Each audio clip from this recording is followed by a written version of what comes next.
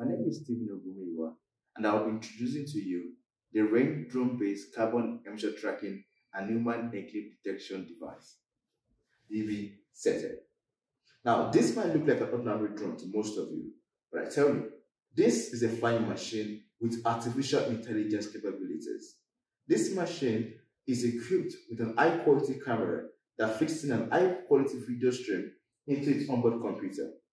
The computer on board then performs several machine learning algorithms to give us a detailed data analysis of what's happening in the video stream.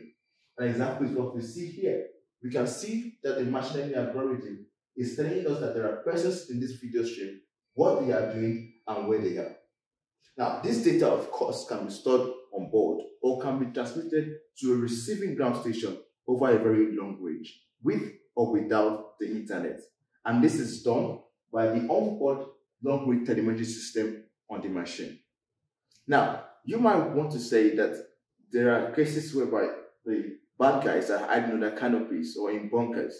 Well, that's not a problem for this guy, because this guy has the carbon emission tracking payload in it. This can capture all the carbon data in its surrounding surroundings. Now, this data can then be plotted by our custom software to show us areas where this carbon have been emitted. Now, this is an example of the test that we've done with this carbon emission tracking payload. And you can see that in this particular region, there are a lot of human activities. And in this region, where we have the yellow markings, there's a reduction in human activities. This can then give us an overview of where humans are and where humans are not in a surveillance region. We need more of this carbon emission data across Nigeria, across West Africa, and across the sub-Saharan Africa, in regions that are crisis-prone, in order to collect accurate geospatial intelligence to be ahead in the game.